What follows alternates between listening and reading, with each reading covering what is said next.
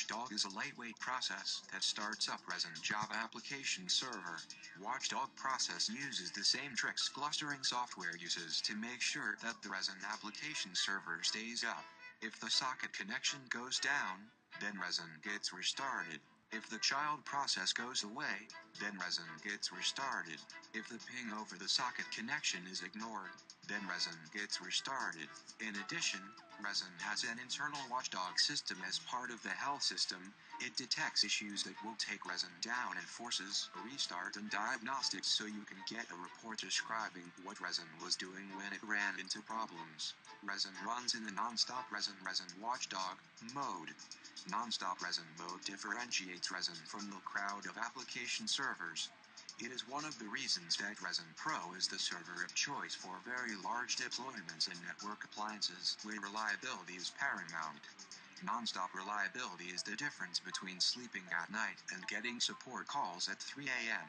Resin Cloud support is Resin 3rd generation clustering support. Resin Cloud uses a hub and spoke architecture.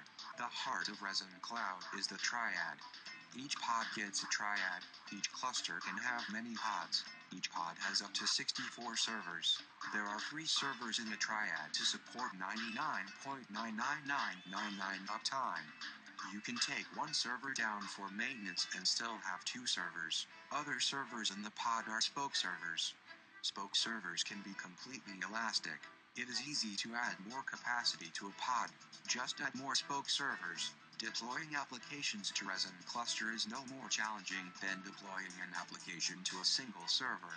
Resin has built-in support for remote deployment via REST, web admin and command line tools.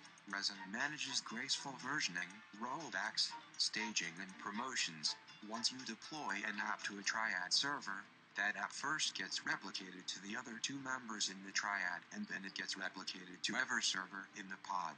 Resin provides a cluster-aware web tier that has a load balancer, faster than Apache HTTP default web server with URL rewriting, and HTTP proxy cache server like Squid. The nice thing about the load balancer in the web tier is that it is cloud-aware. Add more servers to the cloud and the load balancer automatically starts sharing load with these new servers.